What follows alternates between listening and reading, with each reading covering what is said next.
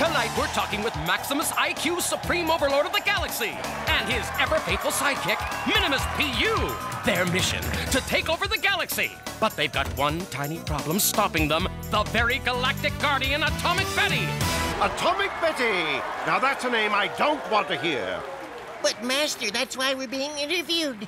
They want to know all about Atomic Betty. I'm sick of Atomic Betty always ruining my plans. But not this time.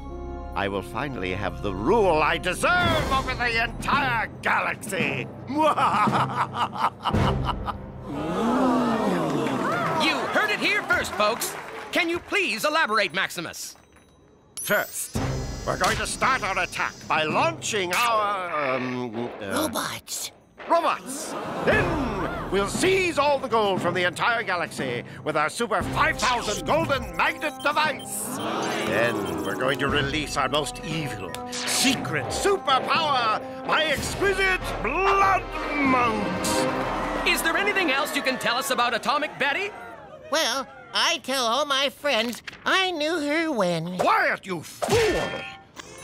Now, I trust that you won't be broadcasting this until after my galactic domination is complete. Actually, we're live right now, all over the galaxy! We are?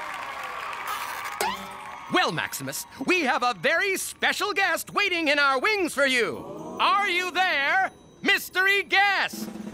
Maximus IQ, it's me, Atomic Betty, and you're under arrest for planning to commit global domination. I've been framed! I told you this was a bad idea. I knew you'd never defeat Atomic Betty. That's it.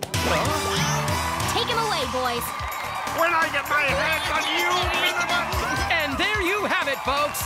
Tune in tomorrow for the secret life of Admiral DeGille. He's more than just a fish.